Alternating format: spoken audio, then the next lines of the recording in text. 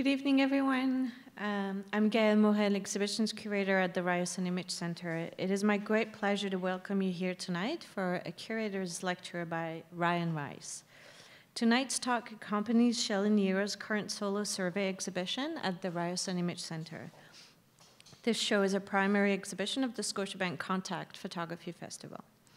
Before we get started, I would like to acknowledge Toronto is in the Dish with One Spoon territory. The Dish with One Spoon is a treaty between the Anishinaabe, Mississaugas, and Haudenosaunee, which bound them to share the territory and protect the land. Subsequent Indigenous nations and newcomers to the land have been invited into this treaty in the spirit of peace, friendship, and respect. I'd also like to thank a few people, the staff and volunteers of the Ryerson Image Centre, our colleagues in the School of Image Arts, and finally, we want to thank Scotiabank funders for both the Scotiabank Photography Award and the Scotiabank Contact Photography Festival. We are honored to present the annual exhibition that accompanies the prize. Our summer exhibitions, including Shelley's show, are happening in the context of this month's festival and through the summer until early August. I encourage you to see all of them, and they include Nadia Mir, Axe That Fades Away, on our Salah J. Bashir New Media Wall. In our student gallery until June 10, we have Ryan Walker, Voices in the Wilderness. On our From the Collection wall, we have an installation of Ruth Kaplan's Bathers. And finally, to the north of the building, across Gould Street and in Lake Devo, we're hosting one of Contact's many public art installations sited throughout the city, Scott Bennison Abandoned Newlandia. A couple of notes before I introduce our guest. We kindly ask that you mute your cell phones at this time. We are recording tonight's talk. Afterward, during the Q&A, we will provide a microphone for any audience members who would like to ask questions. Please wait for the microphone to arrive before you speak, as we want to make sure that you are being heard clearly. And finally, please note that the RIC will stay open until 9 p.m. tonight after the lecture, so you have a chance to see our exhibitions. And now it is my honor to introduce Ryan Rice. Ryan Ganyen Gayaga of Ganawage is an independent curator and the Delaney Chair in Indigenous Visual Culture at the Ontario College of Art and Design University in Toronto. His curatorial career spans over 20 years in museums and galleries. He served as the chief curator at the IAIA Museum of Contemporary Native Arts in Santa Fe, New Mexico, and also held a curatorial position at the Aboriginal Arts Centre in Ottawa and curatorial fellowships with the Art Gallery of Greater Victoria and the Walter Phillips Gallery in Banff. He was also Aboriginal curator in residence at the Carleton University Art Gallery. He received a Master of Arts degree in Curatorial Studies from the Center for Curatorial Studies at Bard College in New York. He is the author of the essay, Freefall, the Photography of Shelley Niro, in Shelley's Scotiabank Photography Award book published by Steidel. The book accompanies the exhibition downstairs and can be purchased at the RIC front desk. And now, please join me in welcoming Ryan Rice.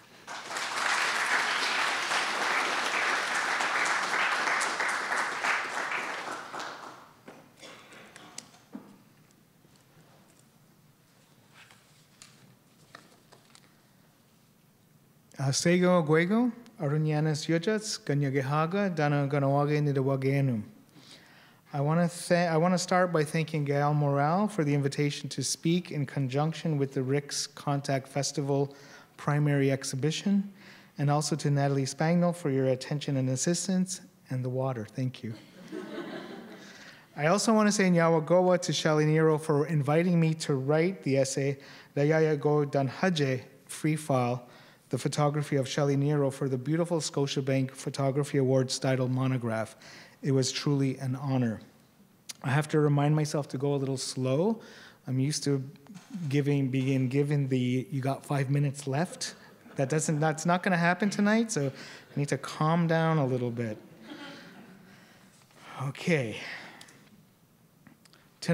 My presentation tonight is called From Bits and Pieces accumulated over the years from ideas I had written for catalog essays, articles published and unpublished, research, projects that still haven't seen the light, projects that are currently underway, critical reflections, grant applications, didactic panels, notes, and conference panel presentations, 4 of which I have given in the last 3 weeks, and 1 tomorrow morning at 9 a.m. if anyone wants to join us at OCAD.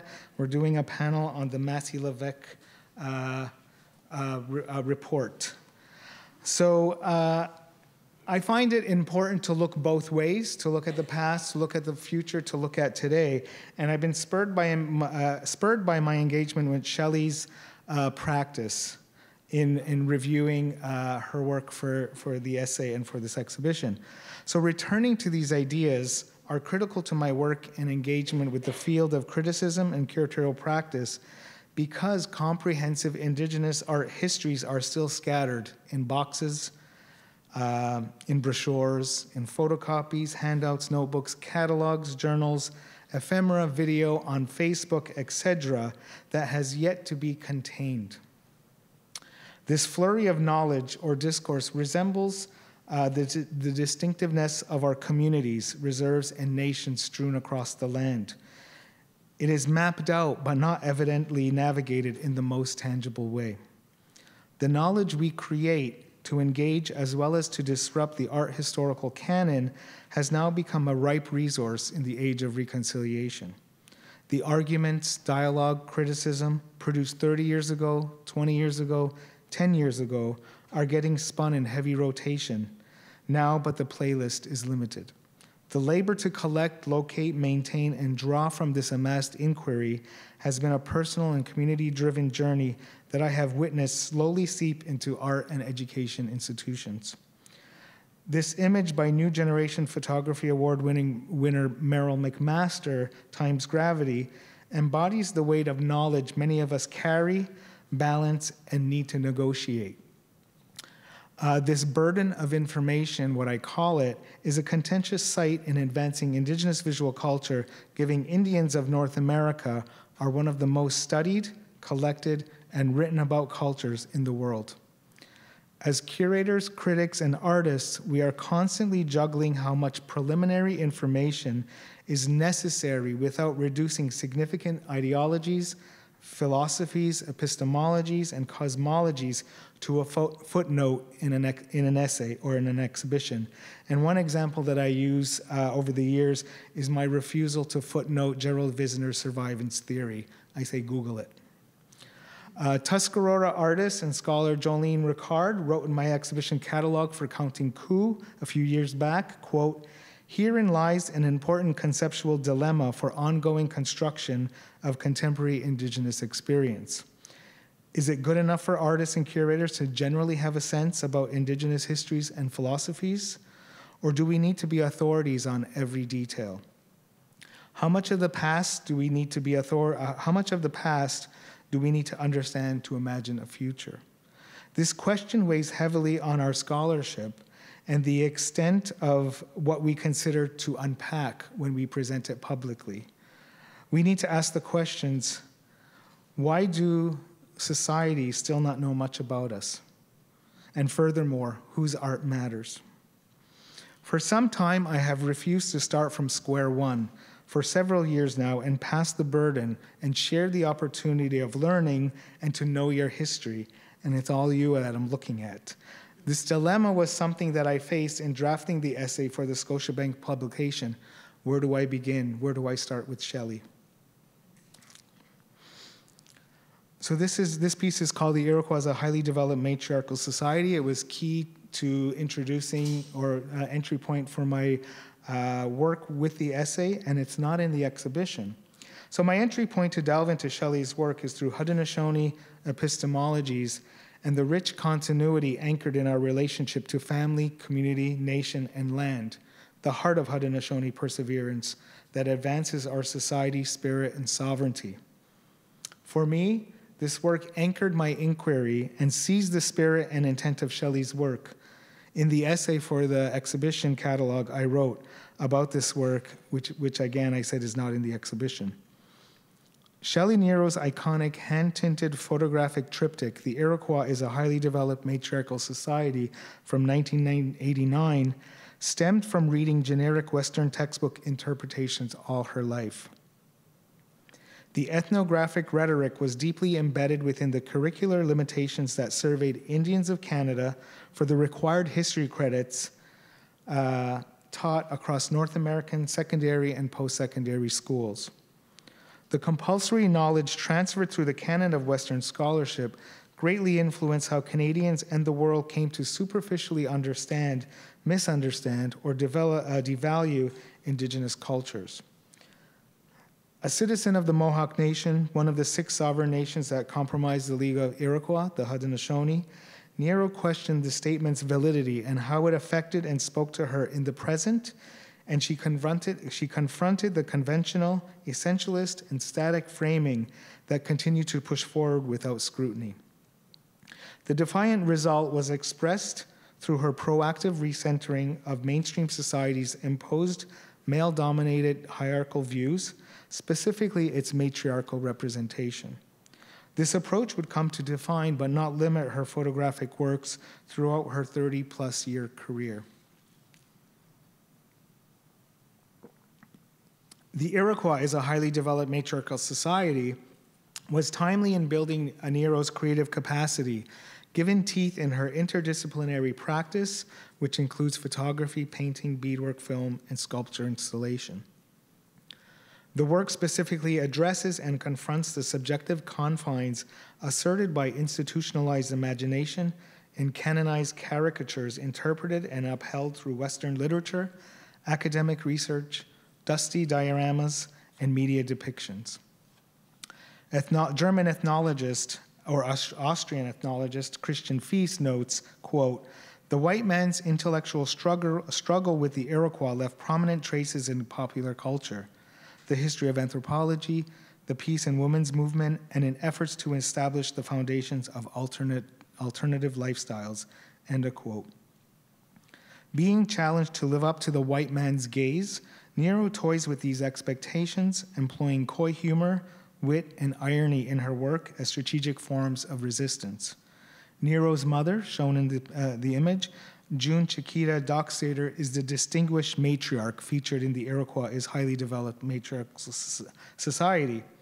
She appears in 3 separate poses sitting under a vintage hood hairdryer in her daughter's kitchen, taking care of important business, herself. Each image in the triptych celebrates the matriarch's joy, spirit, solace, and freedom as she basks in the process of being pampered as a mother should. Niro situates her in the contemporary moment and far away from embedded ethno-historical Iroquoian gender roles that would imagine her pounding corn, tending crops, and bearing children. Niro's playful triptych lifts the burden placed upon the matriarch for a few moments by equating self-care and well-being as critical forms of Haudenosaunee sovereignty, subversive through the actions granted by survivants and strong will that are contrary to the colonial practice of repressing women. At the same time, this piece allows Niro to contend with the issues of domestic abuse, contradictory of matriarchal societal and kinship power. She questions the logic and her own generation's decision to accept a social structure adopted through an imposed colonial dominance that directly affects the critical role of women as leaders and mothers of their nation and caretakers of their families. The triptych is lighthearted in spirit, but acts as a proposition to restore balance and elevate the significance of equity and power of individuality embedded in the matrilineal intellectual tradition and values of the Haudenosaunee.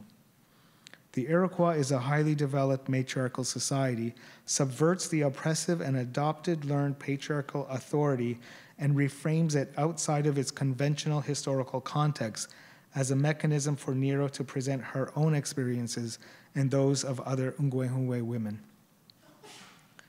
Niro's own labor is carefully considered, embellished, and ironically asserted by the tedious process of hand-tinting each black and white photograph and carefully incorporating significant traditional Haudenosaunee aesthetics into the matte board frame. The process of boring the designs into the mat board permeates the surface with considerable cultural integrity. The darkroom rigor of developing analog filming and processing images is consistent with expressing the narrative as a layered and complex engagement. The graceful touch and tactility of the hand collapses the domestic and artistic, traditional and contemporary, analog and digital, imposing a unique perspective to consider within the history of photography, memory, and cultural specificity. Niro's ability to shift perspectives away from a superimposed colonial lens is significant because it is supported through her profound sense of indigeneity that focuses on and centers lived experiences, community, relationships, security, identity, and place. The centering or center Shelley occupies with her work is profound. For a 2004 exhibition at the National Museum of American Indian in New York City, I wrote in the essay, quote, self-exiled Cherokee artist Jimmy Durham claimed, "I feel certain that I would address the entire world if I only had a place to stand." Shelley Niro has contemplated that place for a long time, finding it where matriarchal society is highly developed. By speaking strongly through her work, Niro reminds us that the tradition and lineage of Iroquoian matriarch matters. This is a picture of Shelley and I the day she began installing the exhibition. We had coffee early in the morning, and I was excited to be able to spend that moment with her. Shelley Niro, the artist, and her work has been imperative to my practice as an artist, curator, and educator, in many ways because she has been generous and genuine, a friend, and a role model. Throughout the 1990s, her work became somewhat accessible and was a buzz. It was fresh and daring, bold and brass, profound and amusing. But most importantly, it was us. And that is what I appreciate from her work so much.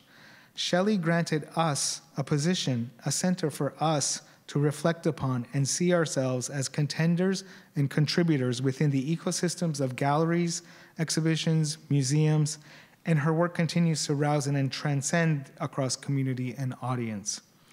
The center she formed, along with many others, for us, is key to the theory of survivance, and I am thrilled that she has received the well-deserved accolades thus far.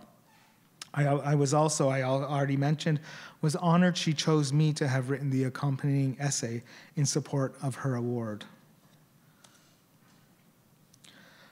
Two works that have left a significant impression on my practice and continue to influence my scholarship are Carl Beam's Bury the Ruler series and Shelley Niro's The Shirt. Both works speak of truths, advance decolonial strategies, and are forms of resistance. From my exhibition essay for Counting Coup, I wrote about Beam's work. By inserting and acknowledging an indigenous presence within a colonial narrative, history becomes more relevant, true, and can achieve balance across intellectual, political, social, historic, and cultural landscapes. Acts of declaration challenge and disrupt the dominant grip of a commonly accepted yet prejudiced Western history. Carl Beam diligently challenged the colonial project through his critical body of work, and on a side note, you could see his Columbus suite. His works Burying the Ruler and Rulers symbolically enact a traditional sense of balance rather than an imperialistic dominance. For Beam, the ruler, a Western tool for measurement, acts as a metaphor of power, control, and supremacy. Through the bold symbolic gesture of burying the ruler, Beam collapses forms of power based on dominance, clearing the way for others to be acknowledged by and participated in a realistic post-colonial discourse. Beam's work is a critical call to action.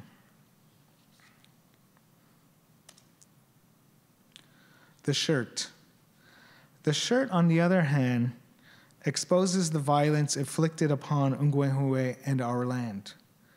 In the photographic series that is in the exhibition and video that I'm going to show shortly, Niro excavates the collective memory of more than 500 indigenous nations in North America. Her map unfolds, exposing the landscape identified as Turtle Island, where she pinpoints the everlasting beating hearts of these distinct and diverse communities. Niro locates the spirit of indigenous sovereignty within each nation's vitality and endurance, opposing neocolonialism in all of its complications and implications. As she observes the enormous shift in territorial borders and boundaries due to colonization, Niro heeds a collective voice that declares, "This land is ours." The incantatory ancestral voice is loud and clear, but only for those who listen. It moves across the land, making noises through encounters with forms of displacement and destruction. It hushes to silence, overwhelmed by development and progress. From a community level to a national scope, many have tried to make the collective voice heard. And now I'd like to show the shirt.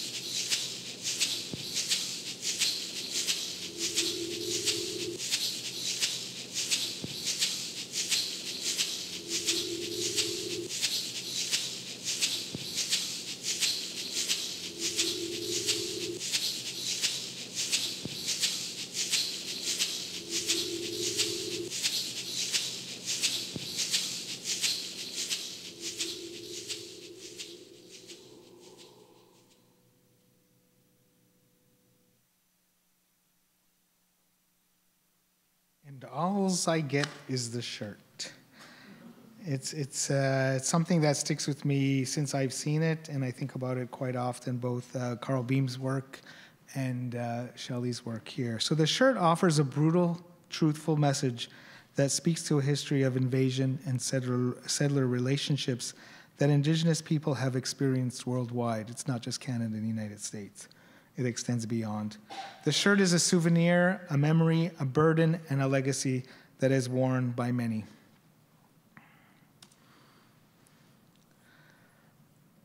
Adages and bold public assertions of Native agency, such as "we are here," "we are still here," and a vocabulary that includes words such as unceded, unsurrendered, treaty, seigneury, sovereignty, insurgence, resurgence, and reconciliation, have infiltrated popular culture, social media, art, film, music, literature, as a platform for political protest to achieve social justice. And that stems from the Oka crisis to Idle No More, and now exemplify proactive, nonviolent forms of resistance to colonialism and stubborn prejudices embedded in local, national, and global histories. By affirming the tenacity of Ungwehue survivance across generations and revealing narratives that counter dominant and imagined truths, Ungwehue instill and encourage and acknowledge their distinct presence, stewardship, and legacy linked to place, history, and knowledge. Art and curatorial practice play a key role in this because its critical, nuanced, visual, and interpreted voice has the power to infiltrate as a perfect form of communication to confront acts of denial as well as celebration we can witness if we look and listen. Sadahusadat, listen closely. How many times do I have to tell you this is Indian land? How many times do I have to tell you this is our land? How many times do I have to tell you learn how to say Haudenosaunee? How many times do I have to tell you we are here, we are still here? How many times do I have to tell you indigeneity is not a product? How many times do I have to tell you we pay tax? How many times do I have to tell you to have a status card has no relationship to being lucky? How many times do I have to tell you we have many words for art? How many times do I have to tell you Jimmy Durham is not Cherokee? How many times do I have to tell you water is life? How many times do I have to tell you you break a treaty, you break the law? How many times do I have to tell you no pipelines? How many times do I have to tell you justice for Colton, justice for Tina? How many times do I have to tell you change the name? How many times do I have to tell you listen to Cindy Blackstock? So I recognize the act of listening and telling can be a critical tool to Indigenous settler relationships in the age that we are faced with and living in right now. It's a way to advance our society. And a project I worked at, and I apologize, I don't have the some images to support it. It's some other hard drive. But anyway, on January 23rd in 2016, I curated a 4-hour endurance reading titled Well Read, Activating the TRC's Calls to Action. And I thought this proposed action that was placed in front of us nationally was something that people were recognizing, but something that people didn't read. So I thought that if we came together as a community and we read them out loud, people would hear it. And we did that for 4 hours. I set up a 4-hour time period to do this reading. I didn't know if anyone was going to show up. I was about to take this endeavor on by myself if I had to. But as a curator, I thought it was a way to engage a community. The first community that I was interested in engaging in was Ouellette University, colleagues, friends, and I also use social media to get the word out. And within the 4-hour reading, we went through 4 rounds of the 94 calls to action. And it was a profound experience because people have said they wouldn't have read it, they wouldn't have looked at it if they didn't participate in this action.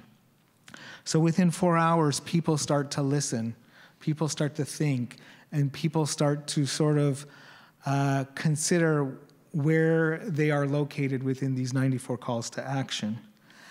So I think it was an important process that we need to do over and over. How many times do I have to tell you? Sometimes it doesn't get through, and we need to, even though it's a tiresome and laborious effort, it's something that I realize we have to do over and over and over again. So with Contact, this festival as a current site of contemplation, literally and metaphorically, it is also a site of possibilities to unsettle. Public works such as Scott Benasanaban's Monument Intervention Newlandia de Bamangagwad, which is just outside here, is still overshadowed by the bronze colonial beacon of Egerton Ryerson and the messiness of geographical strata of land acknowledgements. Nadia Quattlebain's collateral exhibition, Indigenous Rising, gets camouflaged in the hustle and bustle of Kensington Market. Carolyn Monet's History Shall Speak for Itself is a standout at TIFF because it's positioned in a place of expectations that are often associated with the street-level cinematic empire.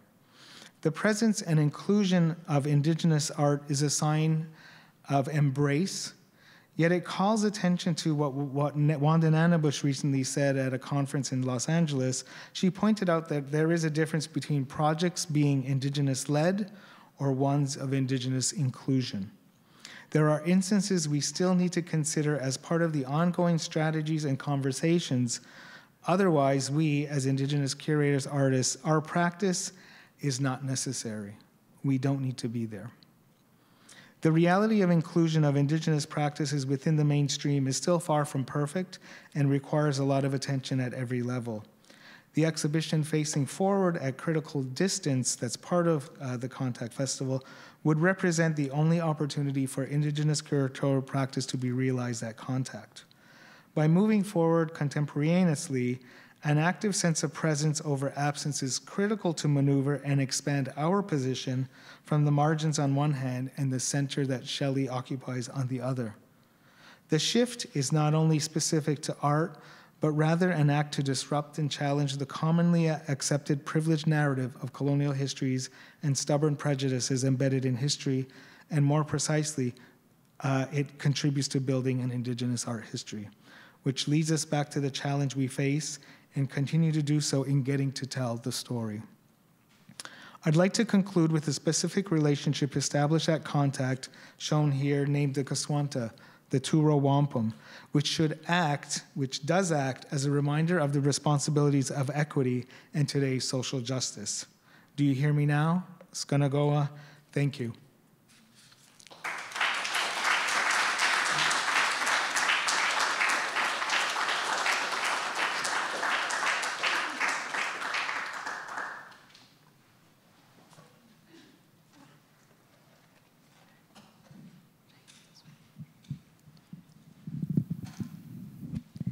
Thank you, Ryan. Thank you so much. Are there any questions for Ryan tonight? Please raise your hand for the microphone to come to you.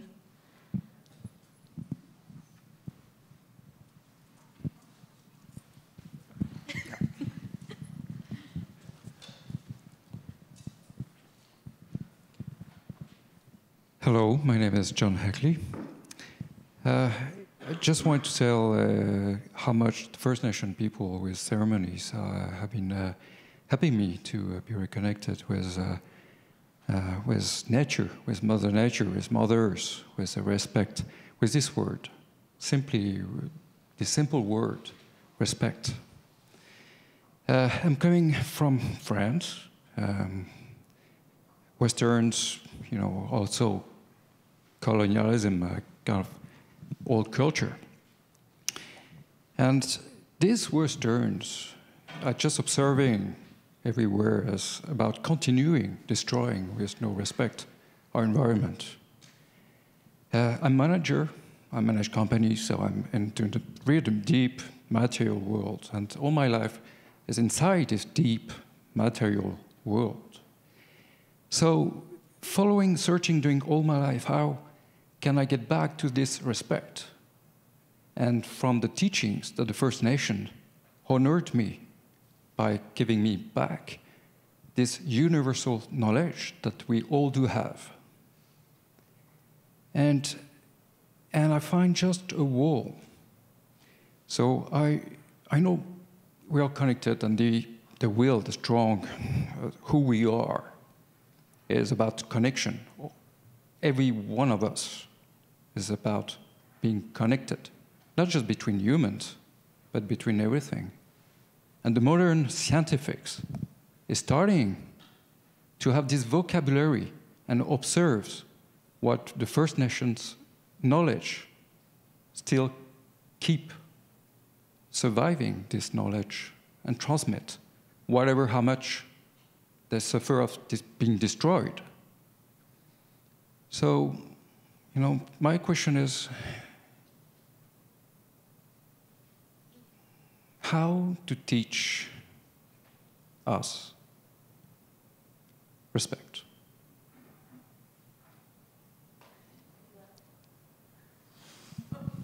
The big question.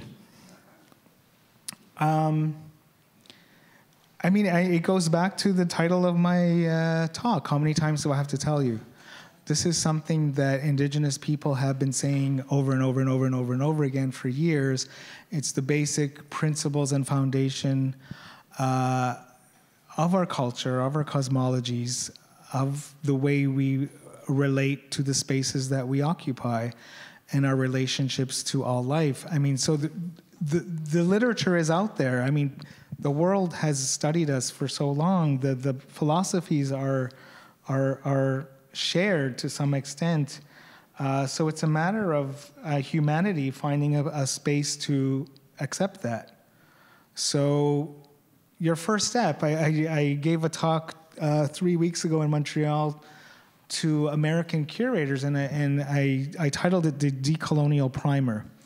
So your first step is to know where you are. Do you know where you are? So that's the first step, is most Canadians do not know where they are. So understanding the land on which they occupy and are settled upon is critical to understanding the environment that they participate in. Most people here will travel across the world and do research into the cultures that they're visiting. People don't do that in Canada.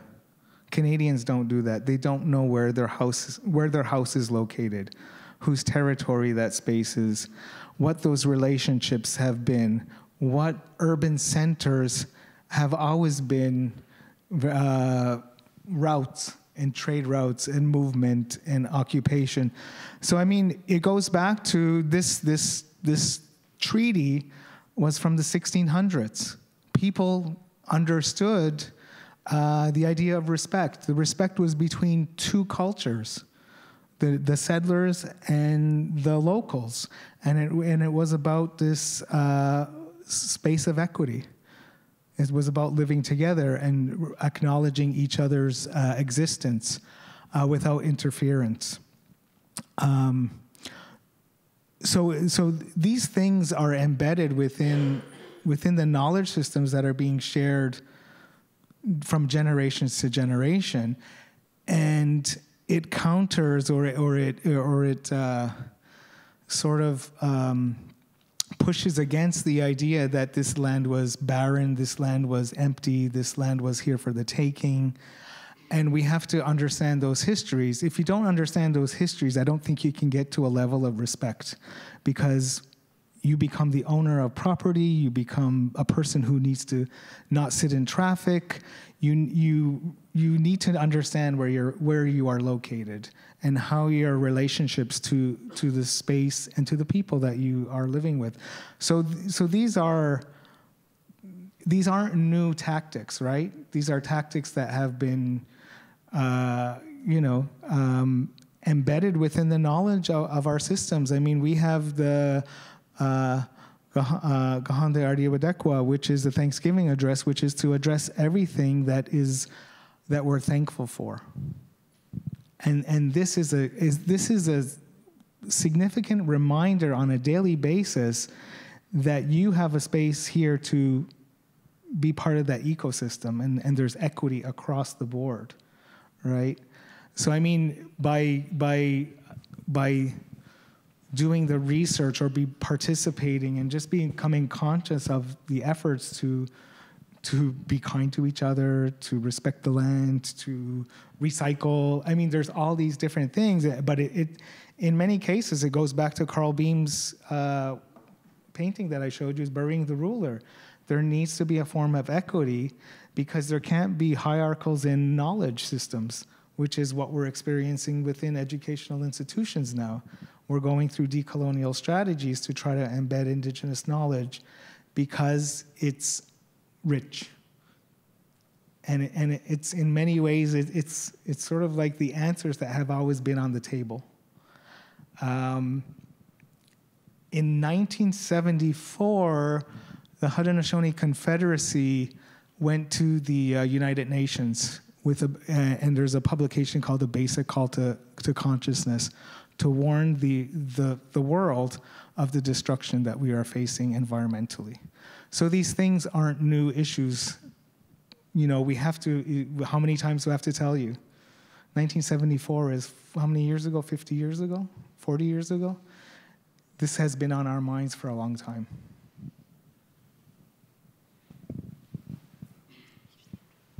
Hi, Ryan. Hi, Greg. So could you talk a little bit about the boundaries and of sharing and your experience with, attempting to create this ethical space, such as the gallery, and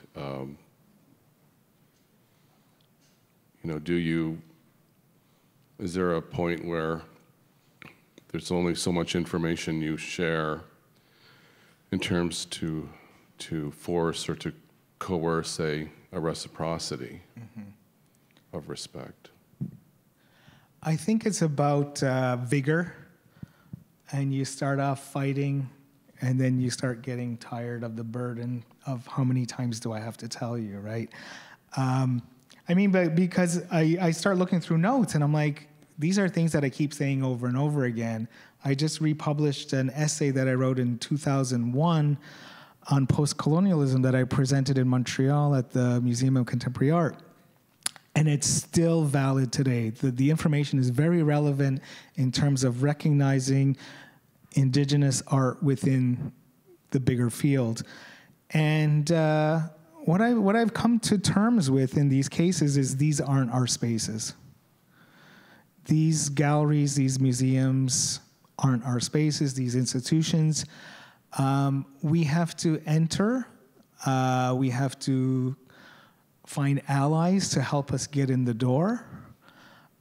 We have to disrupt, but we also have to be respectful because, they're spaces that aren't ours. And I wonder, where it's 2018 and we still don't have those spaces, and what do those spaces look like? What do those spaces look like that we would create? And I don't think at this point they would be very different because most of our artists are trained, and curators are trained within the white cube. The work is situated to be seen in that space. When it's taken out of that space, it doesn't work, right? And as a curator, over the years, sometimes I don't even look at art anymore, I look at space. It's about how I activate space and how I look at how it flows and how I look at the ceiling and the lights and all these other things have become critical in terms of me positioning Indigenous art in that space because I want it to be looked at as equal. I don't want the red walls. I don't want the terracotta, the turquoise paintings on the, I want it to be seen within that equity. And that equity at this point means that I have to work in that space, and I don't know where I'm going. I don't know where I would create another space. In the exhibition I did in the fall, Raise a Flag, works from the Indigenous Art Collection. at the on-site gallery. It was the inaugural exhibition, and I realized the only way for me to activate that exhibition was to be present as the curator, because I was the guest and I didn't know how it was going to be managed for 4 months. So I offered to be present for anybody who wanted to have a tour. And I think that's critical. That education component is critical, and it goes back to your question about how do you create respect, right? How do you understand respect? So that was the educational component of the exhibition was a profound experience, because I met 41 not just school groups, but groups, and toured them on anywhere from an hour to 2 hours. And I could see how people have had to think about what I was presenting, because I positioned it as, this is your history. This is not only Indigenous art history, but it's also Canadian art history. It's also global art history. So how do these works situate in all those realms? And I think that was one of the ways that I seen change, rather than me go in, put it up an exhibition, go back and do administrative stuff.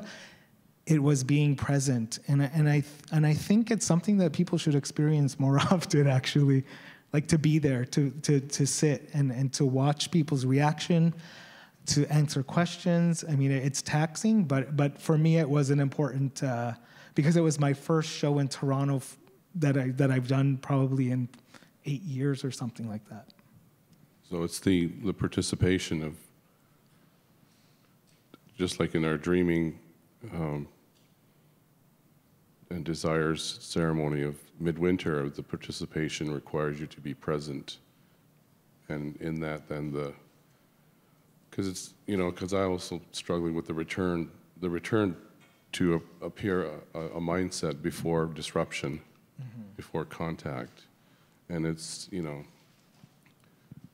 a difficult journey. So. And I mean, that's where this idea that Wanda brought up before was Indigenous ed and Indigenous inclusion. There's an element of presence and absence within that either gives more agency or less agency, right?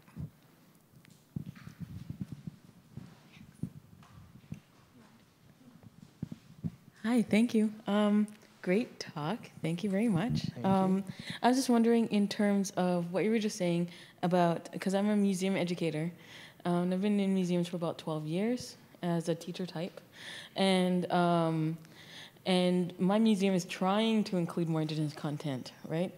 Trying its best, I guess. But I guess it's more of a social context, because as educators, came here with a colleague, because that's why I keep looking at her. But anyway, beside the point, about how to bring that up socially, because we've often gotten shut down by teachers who bring their schools to the gallery for like Indigenous content art, stuff like that, or like we have social justice stuff where we happen to include more Indigenous content, or quote-unquote decolonization type tours that are based on Indigenous artists taking back certain types of spaces. But we get shut down a lot because the shirt was hanging at the gallery for a long time, and a colleague brought up engaging with that, or engaging with some sort of context of in residential schools, and the teacher shut them down and told them that they were bringing up content that was too sensitive for their students. And it wasn't me or any of the other people of color, but it was another white educator. And they shut them down, and it wasn't in a good way, because they weren't ready for it. And I'm like also a grade 9 student. And it's not like we're going into the in-depth abuses that happened at residential school, but like bringing it up that they exist, you know? Because I often bring up, because I'm the only educator there that's also Indigenous and Black, but I also bring up that I could have been in residential school till I was 9, right? And bringing up that and talking about that as a person who only just turned 30. So just socially bringing it up in a gallery space, I guess, is something what I'm asking about is, yes, being there is important. And having art that's reflecting of our histories and our stories and stuff like that is very important. But socially, when engaging with students and teachers who aren't ready, but they're expected to because the Ontario government instituted the art curriculum that was mandatory for all Ontario's people to take that art class on Indigenous content. How do you engage with them when they're not willing to engage with it in their students year-round? And we only have that 1 hour, or 75 minutes in our case, to talk to them about that. So just, I guess, more social implements of that discussion. Yeah. I guess one of the things that has really shifted within Canadian society is that we are on the news. You turn on the news in the morning, there's always an Indigenous story, there's always Indigenous content. It's interesting that it's almost there on a daily basis. So, I mean, hot topics, issues of residential school have been unpacked in this country. The calls to action have been unpacked. The missing and murdered women have been unpacked. So there's all these issues that are public, and they have a huge presence and resource to understand what those things are. So it's not unknown information, it's public information. And when you have governments who are supporting the initiatives to get this information public and to get the society to understand this, shutting down isn't the way to do this. I mean, because, education is about, advancing our knowledge. So I think that, I mean, a lot of times, the students who are coming up will be living in a different society because they're gonna know multiculturalism in a different sense that multiculturalism was framed, way back when. They're gonna understand Indigenous history in a different way that it's been framed in the past as being in the past and non-existent. But also that presence and absence plays a big role is because people think Indigenous people are somewhere else, right? So when you bring it into the gallery, it's an opportunity to have those discussions and to, it's like stirring the fire, and it's to getting kids engaged, or whoever's on the tour engaged. And you'll have people who are very dismissive, resistant to something that they don't know. But I mean, it's important to, again, how many times do I have to tell you? So breaking down those myths, breaking down those stereotypes are still there. And these issues are floating around on social media. Last year, Joseph Boyden issue, the Amanda, the appropriation issue in Toronto. So, I mean, there's things that are visible and are you can open the newspaper and you'll see stories. So there's resources available for anybody who wants to access that, to learn more about that stuff. Hi, Ryan. It's a show. Thanks for the talk, as always, and particularly in bringing up some very pertinent points about the present moment and how we're moving towards a future that may be promising if we can think through it. I do have a question that you've actually alluded to about the institutions that we inhabit, both art and educational, and you're absolutely right that they are owned differently, right? They're coming from mainstream places, coming from white spaces. Isidore Day was on the news a few days ago talking about the possibility of the need for a First Nations university in Ontario, as they have in Saskatchewan. But he and his line was to say that these mainstream institutions have gone as far as they can. Like they can't do this anymore. So I wonder what your thoughts are. It's an intriguing space. Is it time? Is there energy for creating new spaces, or is it, as you said, artists are trained within a certain white cube mentality, so maybe they'll just be replicating it? What are your thoughts about the future of institutions? I think as long as the door is open, there's possibilities of creating or establishing, let's say, a sovereign space. I think sovereign spaces can exist within white institutions, right? I think that there's those opportunities that can be quite successful, but you're still working within these hierarchical structures, and you're still working with those granting agencies that you have to get funding. We're looking at granting agencies in Canada Council, for one. Hasn't always been the easiest place, but it's still bureaucratic, right? And tomorrow we're talking on Massey Levesque, which sort of dismissed Indigenous art from actually existing. So from going from the 50s to today is quite significant. And being part of that change, where I came in as a young artist involved with SCANA, which was the Society of Canadian Native Artists of Native Ancestry, who were doing huge lobbying efforts to get their work recognized on a national level. But they got there, and then it sort of collapsed, right? So how do you keep that momentum? How do you build that momentum?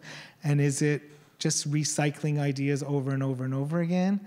I was part of the founding of the Aboriginal Curatorial Collective.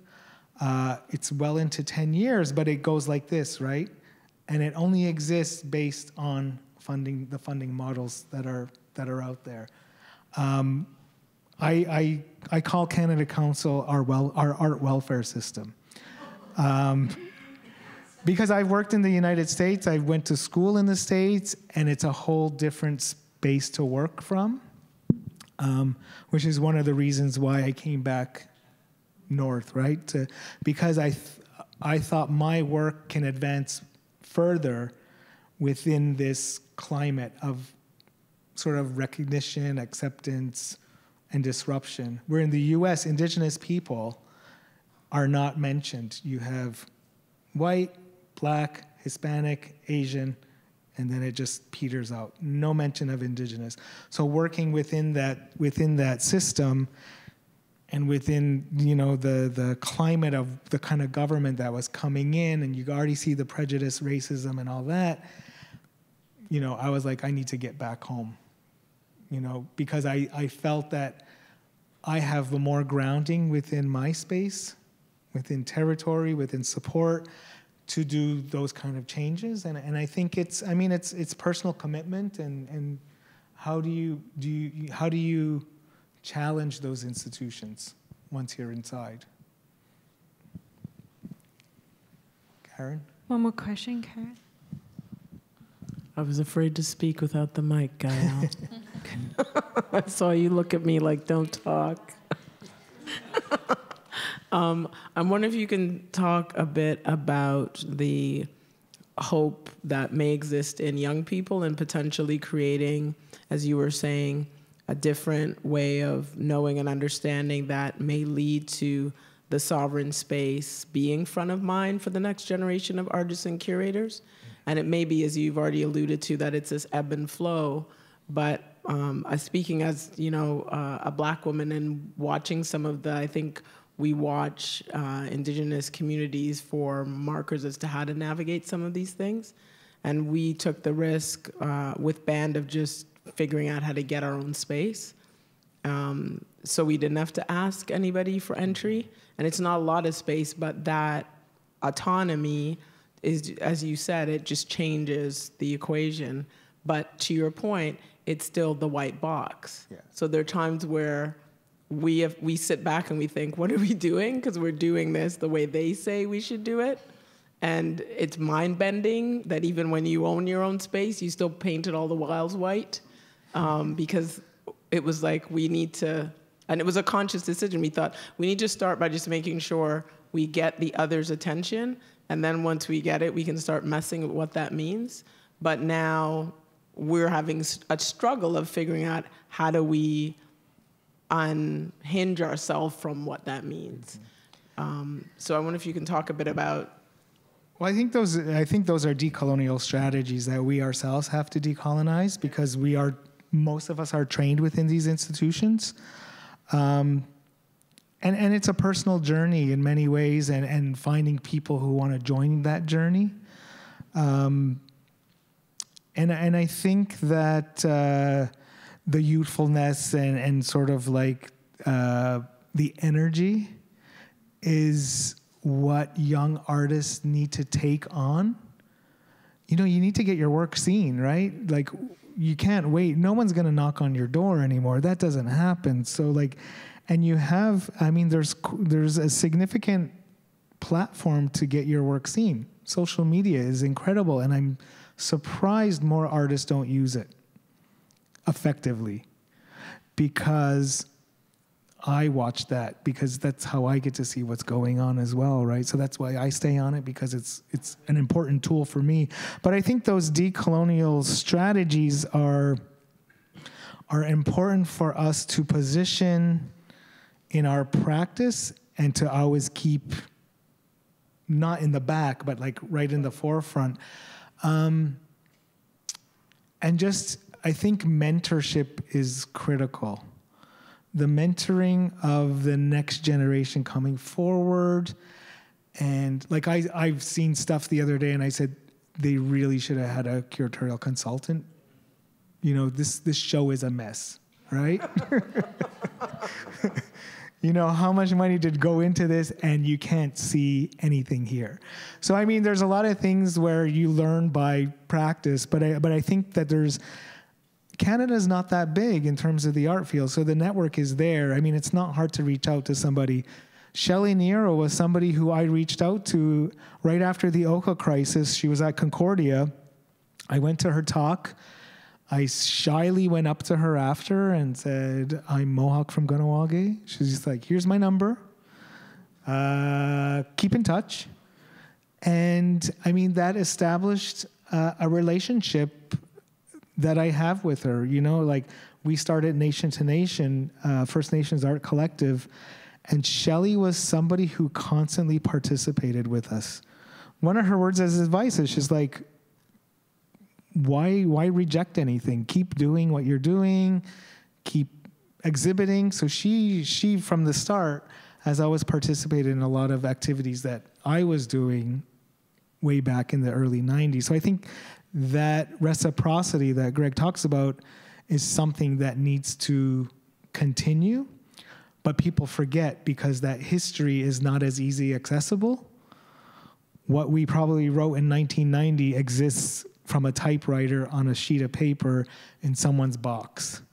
So when you see somebody doing something very similar to what you were doing, they're like, they didn't have access to that history. So that's why I think it's important that, you know, now that we're in the academy, many of us who've been curators are now working with institutions. There's an opportunity for us to bring all that knowledge together somehow, beyond like just an archive that you're going to go to, but publications, journals. I'm thinking of open source accessibility, because I think that information needs to be out there. I would love to share this essay with everybody, but you have to buy the book, right? So, you know, I'm sort of more interested in that now, is how do I get what I've done out to the public? And that's a decolonial strategy, because, you know, people don't want all that stuff out there for free. There's a question back. Okay, one last question. Okay, two last questions. Okay, that's it. I'll keep my answer short. I'll see if I can phrase this carefully. But to what extent is telling a collective and personal history through novelty T-shirts an apt metaphor for what I'm sensing going through here, trying to navigate through a bureaucratic system? It's making it visible. Yeah. I mean, it's using art as a strategy is a platform to tell the story, right? When the voice was silenced for so long and erased, and I mean, that's what that piece was about. It was about removing us from the land and addressing that situation. So the shirt, we're all wearing it. The books that Meryl McMaster is carrying are on my shoulders, right? So these things are what artists are bringing forward to us, and as a curator, I'm mediating those ideas for the public to see. So I think, I mean, it's a critical element because we are visual people. We are oral people. So I think that our relationships, we have to experience these things. We have to experience each other. You know, you can't just like the interest button on Facebook. You have to come here and sit in the chair to experience this, or else watch it at some other time. But you know, that moment, you can't replicate it, right? You have to be there. You have to go to the exhibition. You have to see the art. I mean, I've never seen the Mona Lisa, but they say you need to go see it. So these things are things, you know, art is something that we have to see. And then it allows us to think. And it allows us to unpack all what is embedded. And that's what excites me about Indigenous art, because it's a way to tell our stories, and it gets deeper and deeper and deeper and deeper. You know, there's a surface, and then there's a depth. Hi. In the back.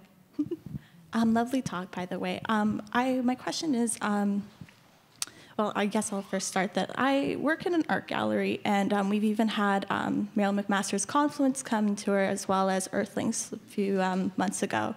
And one of my favorite things about my job is to interact with the gallery goers. However, I do find it difficult, and I'll be honest, engaging works of Indigenous artists, because not out of apathy, but because those are not my histories to tell. Those are not, I don't have that knowledge as a settler. And so my question for you is, how can those working in galleries or institutions be mindful about the approach they're taking when discussing art, and should we hold spaces to do so in the first place? Well, I think one of the first things is to email, pick up the phone, talk to the artist. I mean, that's an important element is artists like to tell their story, right? Artists like to be heard. Artists are willing to talk to you and to interpret their work. I mean,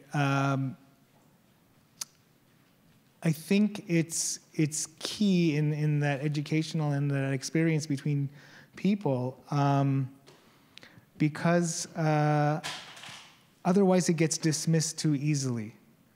So that's something that we've experienced for a long time, is that you say this is Indigenous art, and they're like, I don't get it, you know? So if I showed you the wampum belt and told you this was from European art, you might not even think twice about it and say, oh yeah, it's art.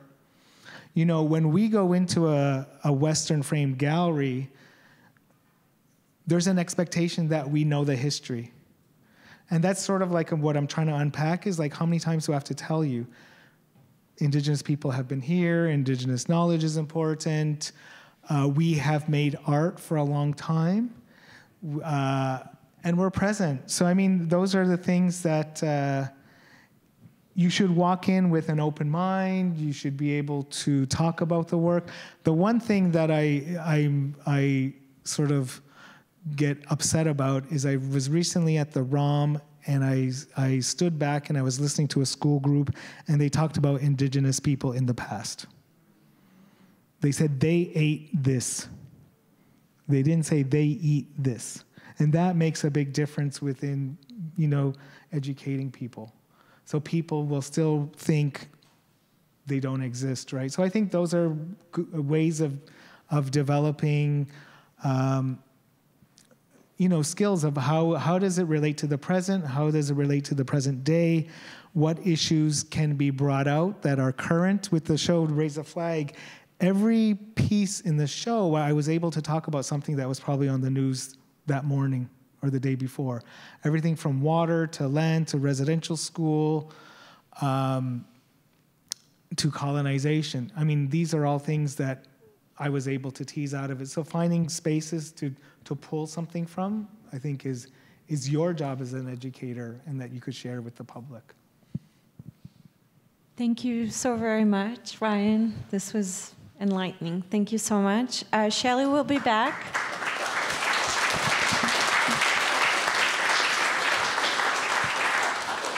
Shelley will be back for a tour of her exhibition on June 13th. So 2 weeks from now, Wednesday, June 13th.